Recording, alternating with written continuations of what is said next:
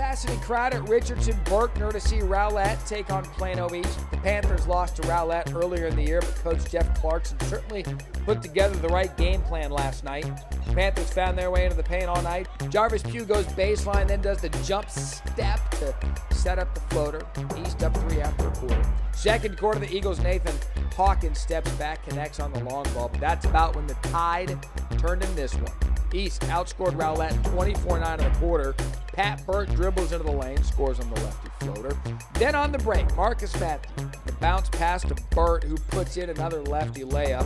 Birt with 23 points, and Plano East up 35-17 at the break. Rowlett couldn't muster any kind of offensive rhythm. Carroll scores here and is fouled. He finished with 12 points, but that was 11 less than his average. On the run again, Birt to Trey Patterson, gets it inside to Sawyer Kipp.